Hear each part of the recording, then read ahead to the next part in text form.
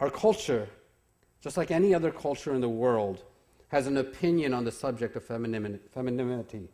They have an opinion of what it should look like, what should identify you as a female, what should identify you as a wife, what should identify you as a woman.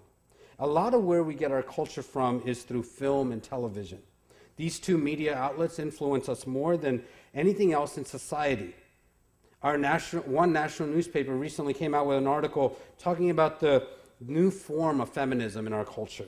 They saw that it comes from film characters who are warrior princesses and comic book folklore that use their swords and their brains, riding fabulous horses and racing on foot. Their mission is to kill the enemy, stand and conquer and destroy.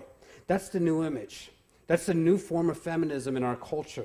That's what it should be. They reference characters such as Xena, the warrior princess, Powerpuff Girls, I don't know if some of you guys used to watch that, Wonder Woman, Sarah Connor in The Terminator, and others that are famous for being women warriors.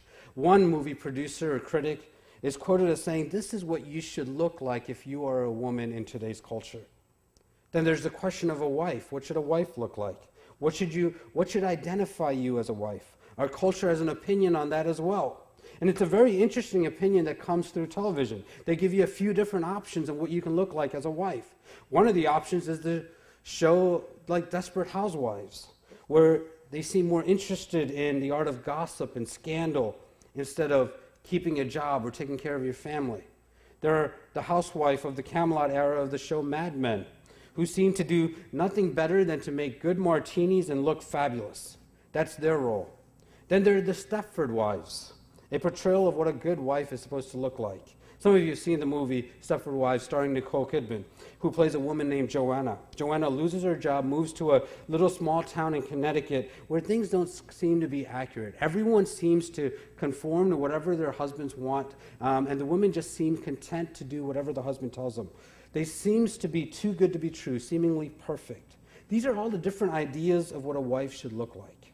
There are all kinds of ideas of what it looks like to be a woman in our culture, what it looks like to be a mother, what it looks like to be a wife. And as we dive into the topic this morning, we've got to look at it to see, what does a wife look like that knows and loves Jesus? What does a wife look like that is passionately in love with our Savior? How does the gospel play into your life if you're a woman today? If you're a wife, if you're a mom, if you're a female? And I'm going to look at these three areas. I'm going to look at three areas from our passage that we read, and I admit there are dangerous waters that we're diving into this morning. I'm going to talk about some things that tick people off. These are dangerous words, especially for women that are feminists. I understand that. However, Scripture is our guide. Scripture is our influence. And we're going to look at the Bible and see what God has to say and leave it there. Whether you want to argue with me later, that's up to you. But I'm going to just show you what the Scripture teaches. Here's what we're going to look at. First off, we're going to look at wives in the Spirit. We start with that one because we realize that applies to both, male and female. That applies to you guys as well. The role of the Holy Spirit in your life is a prerequisite before He gets into husbands and wives and what they should be doing. The Holy Spirit has to influence you. The Holy Spirit has to transform you. It has to change you before you can be the godly husband, the godly wife that God calls you to be. Then we're going to look at wives in submission and wives in significance. These are three things that we're going to be looking at this morning. Let's begin. Wives in the Spirit. Verse 18 begins, "Do not get drunk with wine, for that is debauchery, but be filled with the Spirit, addressing one another in psalms and hymns and spiritual songs, singing, making melody to the Lord with your heart, giving thanks always and for everything to God the Father in the name of Jesus Christ, submitting to one another out of reverence for Christ." In the Greek, this entire sentence, this entire thing is one sentence. He just goes on and on with one continuous thought. He goes from one breath, from verse 18 all the way to verse 22, where he begins to talk about wives. It's all one thought. It fits together for him. He's not changing subjects at all. All of this fits together. Being filled with the Spirit leads to a godly wife. Being filled with the Spirit leads to a godly husband. He's interested in the application of the Holy Spirit in our life. It's interesting that he uses an interesting connection between illustration of being filled with the Holy Spirit. He illustrates it or compares it to being drunk. It's a great illustration, something that we can understand. Either some of you have been drunk and you know what that's like, or you've seen friends who have been drunk. There's no time for testimony this morning, but you know what that's like. You've seen what a person's like who's been influenced by alcohol. You see how they're completely transformed or different. It loses its inhibition. It becomes a completely different person. I was in seminary in 2003, living in Tulsa, and one night around 2 in the morning, the sirens went off in our city. The tornado was coming in, and I happened to be awake because I was on the phone talking to a young lady who happened to be my wife several months later. But when the sirens went off, we were forced to evacuate our apartments and head to a bunker in a local hotel. And so we had to go and hide there.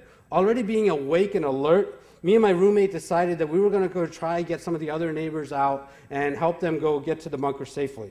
We got this one family. We get there, the wife and the children are ready to go, but the husband is drunk like anything. He's crazy. One too many drinks. And we're trying to convince him that he needs to go. We're trying to convince him that he needs to get safe. And the only things that come out of his mouth is, hey, if the tornado comes, I'll just fly right into it and I'll stop it. These are the things that he's saying, and he's talking as if he's completely serious. We're telling him about being safe, about his children, that he needs to be there for them, and he goes, I'll just stand here and the tornado won't touch me. The difference between Superman sober and Superman drunk was incredible. There was a world of difference. Paul is saying, by way of illustration, don't be controlled by some substance, but be controlled by the Holy Spirit. Don't lose your inhibition to be set free to foolishness, but lose your inhibition to be set free to the Spirit and enjoy all that God has for your life. Don't become a different person and act foolish and say things that you later regret, but become a different person and become filled with the Holy Spirit and become a person whose life has eternal significance and value. And he's contrasting these two things. The question that you have to ask is, how do you do this? To be filled with the Spirit is a continuous thing. And I don't have the time this morning to go into the difference between being filled with the Holy Spirit, which happens the day you're saved, and being empowered by the Holy Spirit, which is God equipping you with the gifts of the Spirit, like speaking in tongues and prophecy and gifts, all of those things which we believe are still relevant and still applicable for the church. I don't have time to go into that. I did a sermon last year in the book of Acts that talks about that. You can look on that online. But being filled with the Holy Spirit is something that's supposed to happen all the time. It's a continual thing that happens to you. It's supposed to happen every single day. He's talking about the ongoing work of the Holy Spirit in your life. And it's something that you do to make that happen. His work in you has something to do with what you do as well. You work together in this in being filled with the Holy Spirit. Paul tells us in the rest of the passage about what it looks like. What happens when you're filled with the Holy Spirit? But he doesn't tell us how you're filled with the Holy Spirit. In Colossians, Paul uses the same topic, and he begins the discussion like this. He says, let the word of Christ dwell in you richly, teaching, admonishing one another. And he continues, he says the exact same thing he says in Ephesians, and he goes and he says, now, because of that, wives, submit to your husbands as fitting to the Lord. Husbands, love your wives. The same context, but he begins by saying, let the word of God dwell in you richly. What do you conclude from that? The word of God, the word of Christ, the gospel, is what you drink continually so that you can be controlled by, filled by, dominated by the Holy Spirit. This is what you need to soak in on a continual basis. You need the Word of God in your life. The Holy Spirit uses the Word of God to do that. The word let the Word of God, means to allow, invite, welcome, give yourself over to, let him take control, to welcome the Holy Spirit to work in you. It is to invite him to teach you. The point is, you don't just read your Bible and say that you read your scriptures. You read your Bible to allow the Word of God to transform you. You read your Bible to allow the Word of God to convict you. The point is, you can know a lot about Scripture. You can know the history of Scripture. You can know the theology of it. You can know the verses. You can have it memorized. You can have the references memorized. And yet you can still be completely dry when it comes to being filled with the Holy Spirit. The word dwell in you richly. It's the idea of being completely immersed, completely drenched. I was in Atlanta last week. Missed you guys, but I was there for Atlanta for work, and we were doing some fundraising for work, and we had a golf tournament. The same rain that was happening here last Saturday would like double over there. And I stood outside in the rain for about 8 hours. I came in, there wasn't a part of me that was dry. Every part of me was drenched. That's the same word, same idea that Paul is using here in this text. You need to be completely drenched, completely consumed, completely filled, immersed in the Holy Spirit. That's the idea of this word. It's to be completely soaked in the Word of God, that it's inside of you. Completely soaked in the Word of God, that it's the fuel that the Spirit of God uses to burn in your life. So the question comes, and that's where we start. Are you filled with the Word of God? Does the Word of God influence you? Does the role of the Spirit of God through the Word of God influence the way that you play out your marriage? Whether you're a man, a woman, a husband, a wife, a father, or a mother, are you being filled with the Spirit by the Word of God? Being filled with the Spirit is where the gospel is driven into the very center of your being. It's where God takes Scripture and He drives into you who He is and what He's done into your heart and drives it into the center of your heart, the center of your life.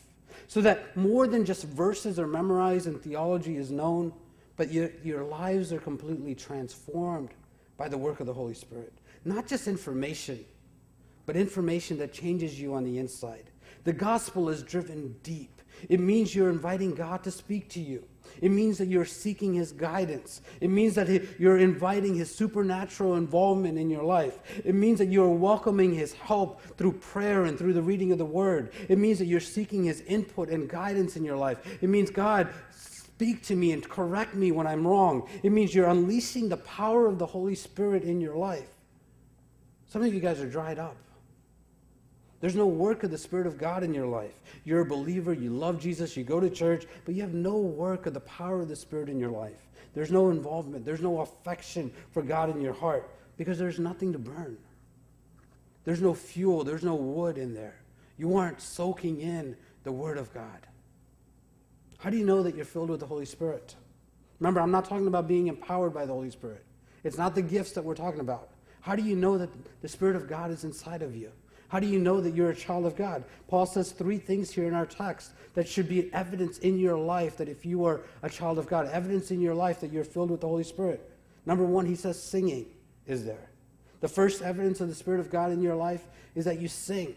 Psalms 33 talks about praises flowing out of our lives.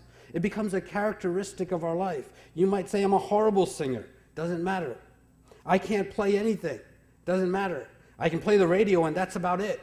Doesn't matter. I can't sing alone. And you got guys on stage that play the drums, play the guitar, and lead worship all at the same time by themselves. I can't do any of that. Doesn't matter. He's saying that your heart should be overflowing with gratitude and singing to God. Singing has always been around in the history of the world. Job 38 talks about when God was creating the earth, the angels were singing. Singing was a characteristic of the people of God throughout the ages. Only in the dark ages did singing stop and the church go from singing and praising and worshiping to a form of liturgy, where it was just chants. But the Reformation happened, and when they realized the change of the gospel, of God has influenced and changed us, the church went back to its singing and rejoicing and worshiping.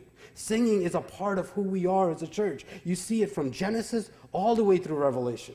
See, that's why when you look at Revelation, you see that singing goes on forever. My job will end when I die. You don't need preaching when you get to heaven. But Binnell's job will continue even there. And what he does here will get better when he gets up there. He will be much better than he is. He'll probably play 10 instruments at a time and be able to lead in worship. Singing should be a characteristic of your life. Are you filled with joy where song flows out of you? Singing says that God is so good to me, God is so great to me, that it's not just good enough to talk about it. It's not just good to think about it, but it's an emotion that's involved. There's joy that comes through me when I sing about it. Singing is a characteristic of your life if you're filled with the Spirit. The second thing is that you're thankful. This is another expression of the work of the Spirit. The gospel drives deep into your heart, and you become thankful. Why? You're thankful because you see that in your sin, you deserve hell. You don't deserve anything good from God. There's nothing in you that causes God to change you. God should not intervene on your behalf. He's free to let you go in your own way, but he doesn't. He gets involved in your life. He chooses to intervene in your life. He chooses to stop you in your tracks. And he chooses to save you and pull you back before damnation enters your life and you would destroy your life forever. That's what we see on the cross. Jesus willingly, joyfully enduring the cross, the joy that was set before him. That's why the gospel drives us to a life of thankfulness. It is the work of the Spirit of God moving our affections and making us thankful. Ladies, are you thankful? Wives, are you thankful? Are you known for being thankful? Are you known for your complaining? Does gratitude flow out of your words and song? Or is it filled with bitterness and griping and complaining? Do you realize in life, good or bad, whether it's going well or it's miserable, it's just icing on the cake because Jesus has already done everything for you. Everything that matters. Everything of ultimate significance has been accomplished for you. So you can bear under whatever you are going through. You can be thankful because he loves you. He's accepted you. Is your life characterized by thankfulness? And the third thing is submission. Submitting. Submitting is not necessarily barking out commands as much as it is putting other people's desires and preferences above your own. Guys, if you notice the verse, it says you submit mutually one to another. It's not just the wives submitting to you, seeking out their best interests. This is another implication of the gospel, another work of the Spirit of God, driving that into our heart. Jesus says, take up your cross and follow me. It means you die to yourself. You discover the gospel erodes and kills self-centeredness from your life. It is in the gospel that we see that we are worse than we ever thought we were, because God himself had to die for us. Nothing we could do could change us. Nothing we could do can make God like us. We were worse than we think we are. God himself had to die for us. But in the gospel, we also see the flip side. We are more loved than we could ever imagine because God himself died for us. He didn't send a goat, he didn't send an animal, he didn't send another human being, but he himself came in the form of flesh, took up our cross, took up the cross, bore our sins, bore our penalty, died on our behalf. He took our sins. See, in the cross, I lose my sense of self-centeredness. It humbles me and affirms me at the same time. It removes self-centeredness and self-neediness at the same time. I don't need things from people. I don't need to get approval from people. I don't need their acceptance. It's nice to have, but I don't need it. When the gospel is the center of your being, you received everything you already need. You can serve without having anything given to you because Jesus has approved, accepted, and acknowledged you. That's why Paul is saying here that he connects this to marriage. I love it because he doesn't change the subject at all. It's not like I'm going to talk about the Holy Spirit for a little bit. Okay, we're done here. Now let's move to marriage. It's all one context. It's all one thing. He's saying this is a continuation. This marriage thing is a work of the Spirit of God in your life. It's a work of the Spirit of God in your heart. He's telling the husband and the wife to submit to one another. That to the wife, he says, submit to your husband. In other words, husbands are to seek ways to love your wives. Seek to prefer her above yourselves. Seek to take care of her. Seek not to just come home and say, feed me, provide for me, do everything for me. But you come home and say, how can I serve you? How can I be a blessing to you? Leadership is not about barking out commands, ruling, or commanding your wife, regardless of what your wife thinks, knows, or feels. That's not leadership. That's foolishness. That's stupidity. Wives, in order to make much of Jesus in your marriage and in your life, you need to be filled with the Spirit of God. Husbands, the same thing goes for you.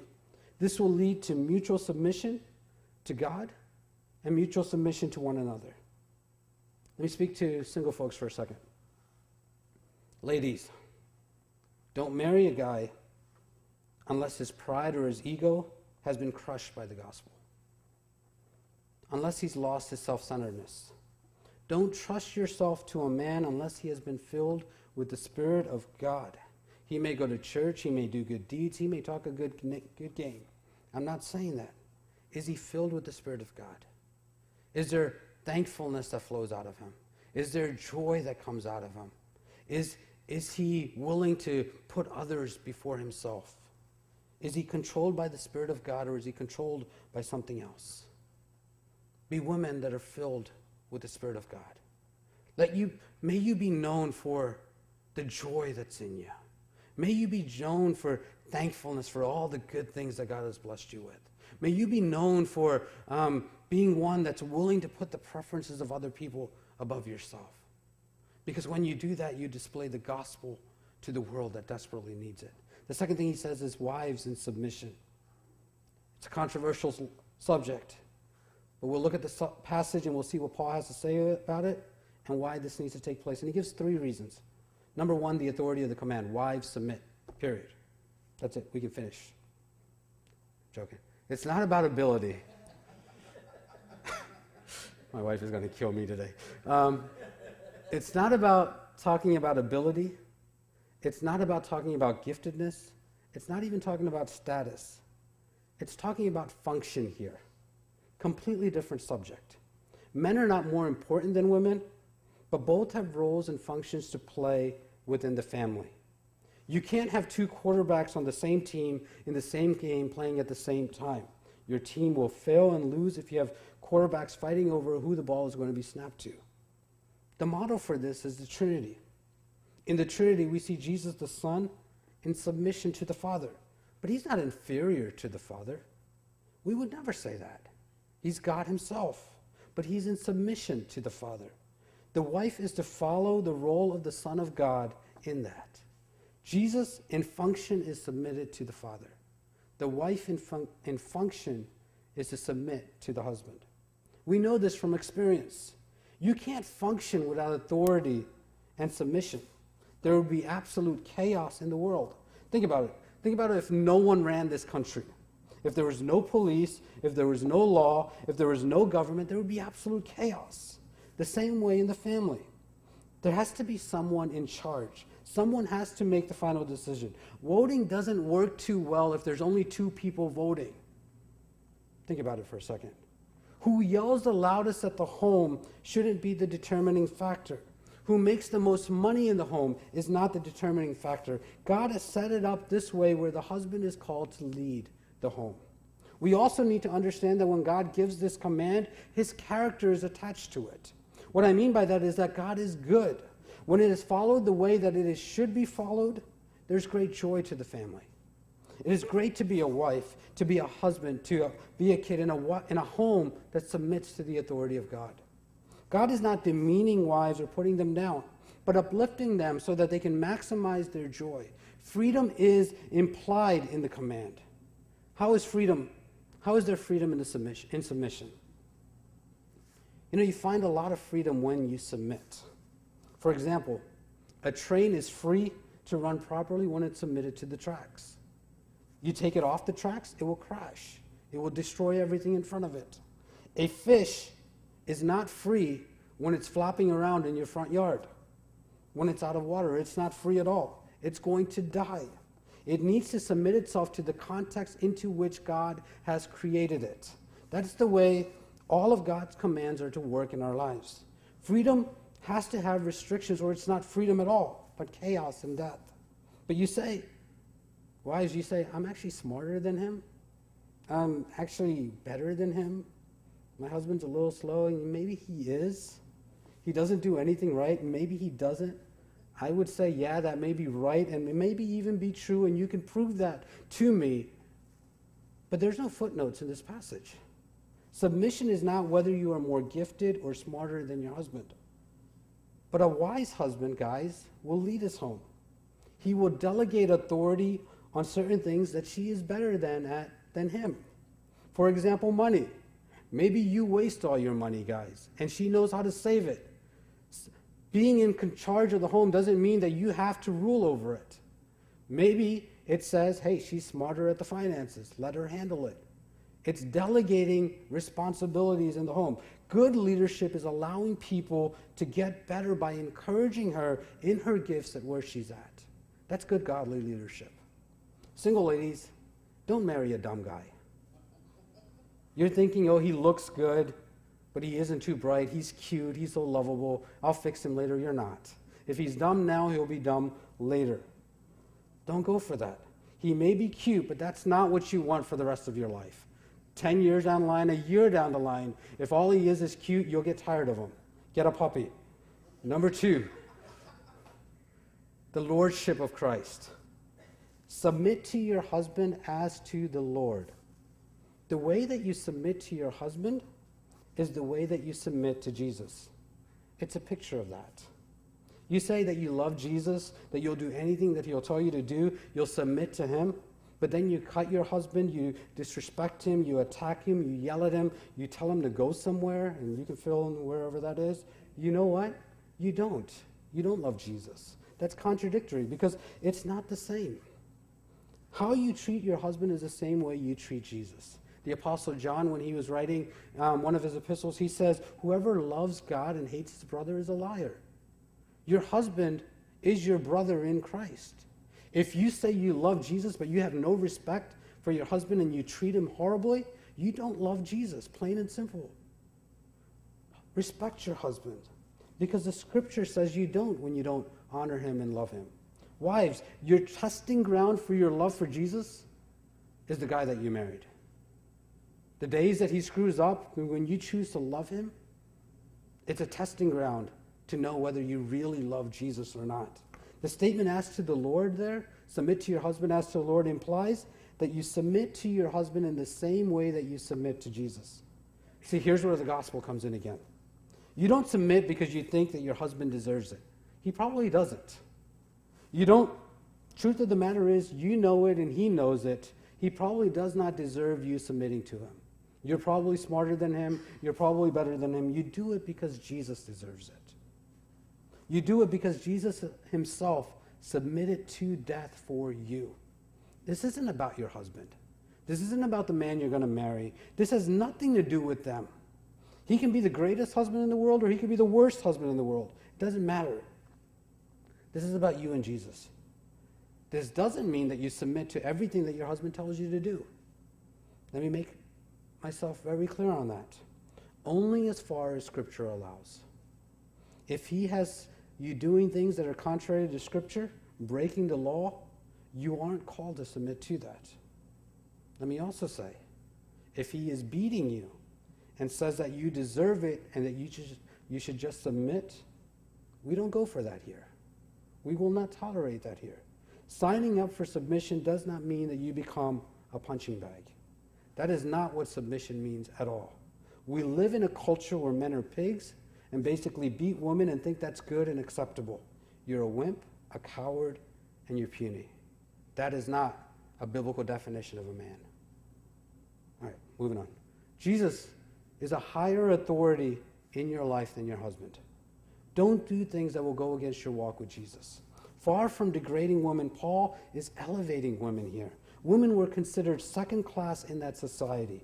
I mentioned this before, but prayer of a typical Jewish man in that culture was, God, thank you for not making me a Gentile, not making me a slave, and not making me a woman. That's what Jewish men would pray every day. As a result, it was played out in life. Divorce, for example, would happen for anything. Oh, she burned breakfast this morning. I'm going to divorce her and marry someone else. You could divorce her for anything in that culture.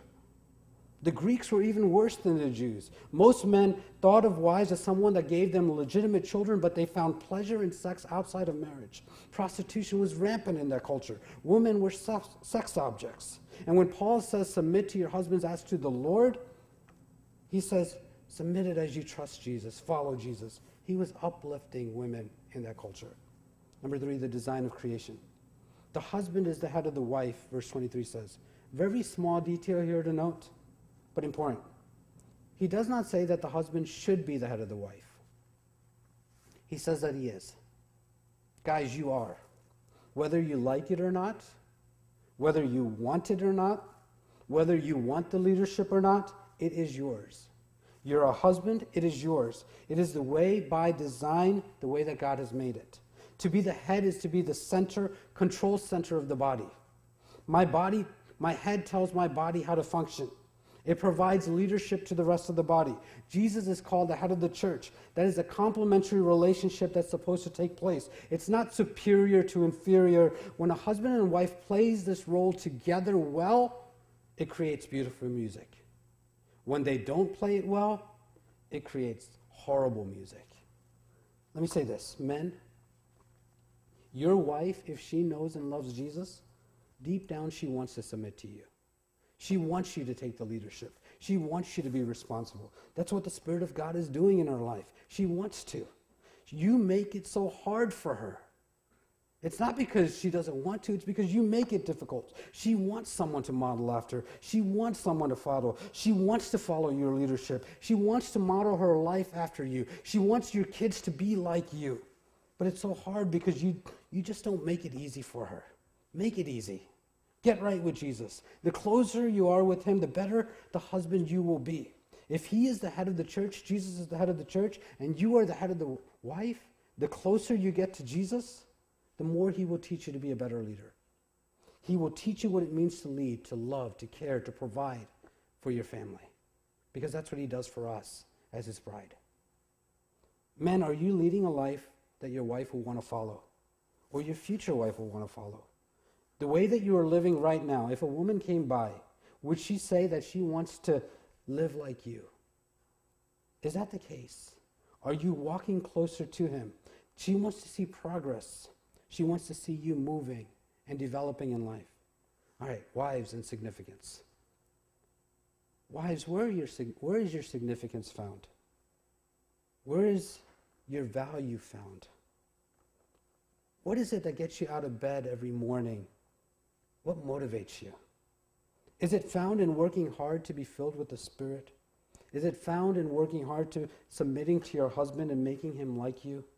Is it found in working hard to have a husband? See, this begs the question, why do people get married in the first place? Why should you get married? Why do women want to get married, and why is it a good thing? Why should men get married?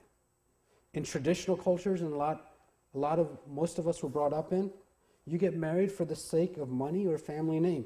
You want to find someone who will continue to leave the legacy of your family name, and it was good for the family name or the family wealth. In modern cultures, in which a lot of us were brought up in here in the U.S., you get married for individual fulfillment. Some cultures, it's all about family, a communal idea. It's about making sure the family's taken care of. In our culture today, it's more about individual fulfillment. But let me tell you, both approaches are wrong and harmful. Both of them are. The Bible gives a completely different take on this. Look at the last verse, verse 31. A man should leave his father and mother, hold fast to his wife, and the two shall become one flesh. This mystery is profound, and I am saying that it, speaking of marriage, refers to Christ and the church. What Paul is saying is that marriage is not around because God thought it was a good idea for people to get together and get married. Marriage is not around because he thought, how can I make people happy? But marriage is around because he thought, how can I illustrate my relationship to broken people? How can I illustrate my love for broken people with the people I'm going to redeem? I know. I'll create marriage. Marriage is really small when it's put into context of the ultimate greater issue of the gospel. The point of marriage is gospel reenactment. You get married for the sake of the gospel being displayed and reenacted through you. It's not about you. If the gospel is where your significance is found, if that is what you want to put on display for a world, then here's what happens. You aren't looking to marry someone that meets every requirement in your book. Your criteria now becomes changed. You're not looking for a finished product. You're not looking for someone that's absolutely gorgeous or beautiful. You're not looking for someone that's financially stable. That's not gospel reenactment. That's the modern idea of the purpose of marriage about being for your own gratification and your individual fulfillment. But what does the gospel say? The gospel says that Jesus married you not for any of those reasons, but for the sake of the glory of the Father, for the sake of displaying his glory. And that's what we do in marriage. That means that to fall in love ultimately means to see a person's potential in displaying the gospel with you. It's not about you. It's to fall in love with the vision of two Spirit-filled people living their lives for God's glory and now glorifying God together. You can't do that with someone who doesn't know Jesus. That's a false gospel that you're presenting to the world. Falling in love is when one spirit-filled person of one sex meets another spirit-filled person of another sex and starts getting attracted to what God is doing in their lives. It is to imagine yourself on the day of judgment standing before God, your Father, and everything wrong in you falls off and you blossom into what you're supposed to be.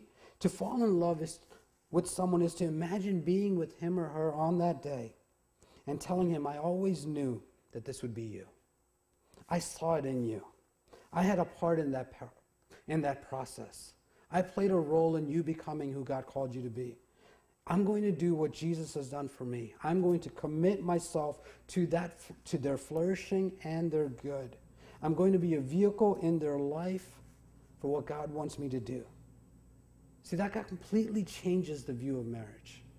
It's not about your satisfaction. It's not about your fulfillment.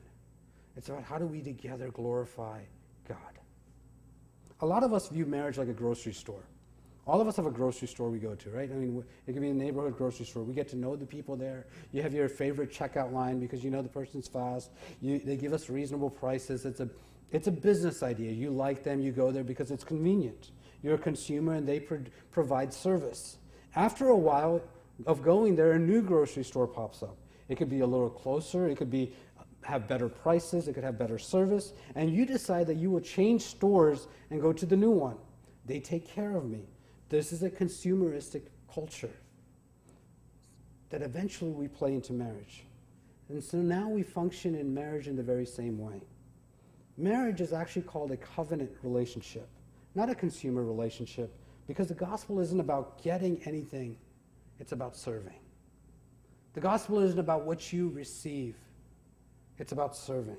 It's about meeting the needs of the other person. It's about growing in covenant together. It's not saying, I will meet your needs if you meet mine. That's not the case at all. It says, I will meet your needs even if you don't meet mine, because here's the key. Jesus has already met my deepest needs.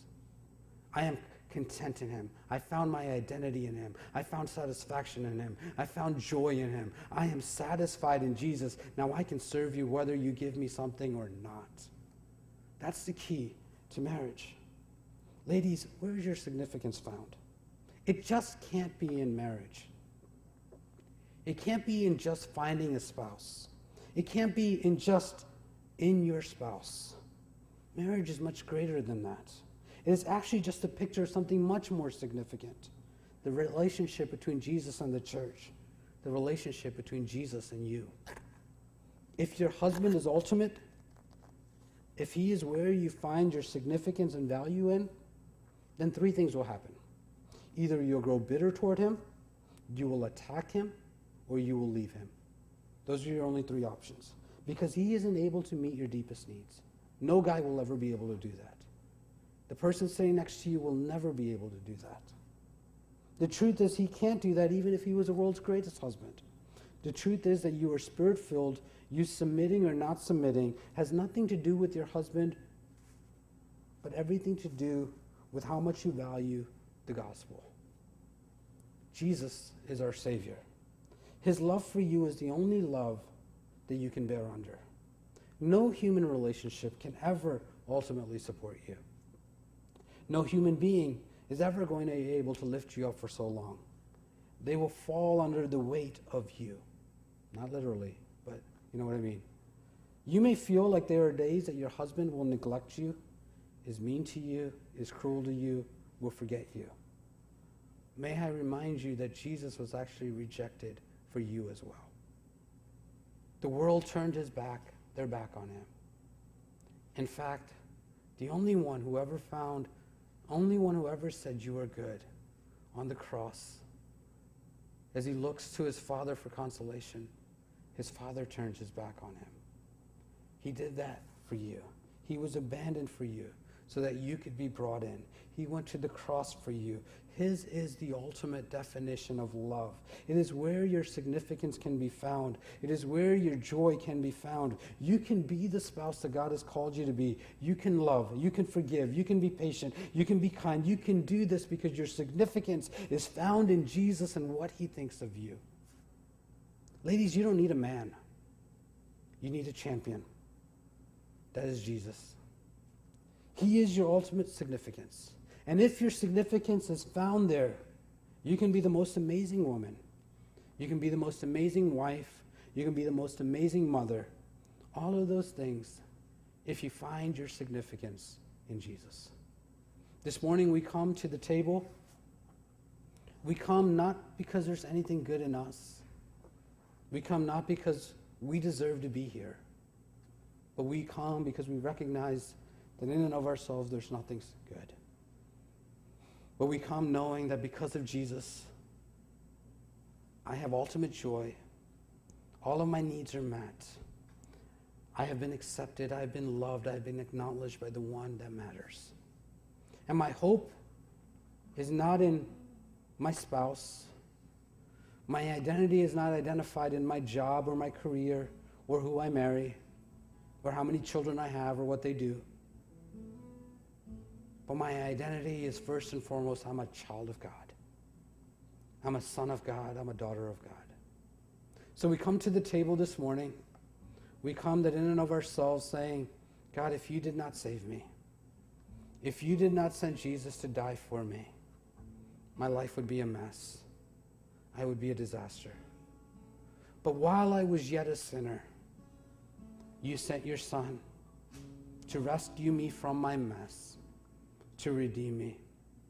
You've given me a new name. You've given me a new identity. You've given me new purpose. And now my purpose in life is to bring glory, honor to my Father. So we come to the table this morning. Would you examine your hearts? Is there anything in your life that doesn't bring glory and honor to Jesus? If so, would you repent?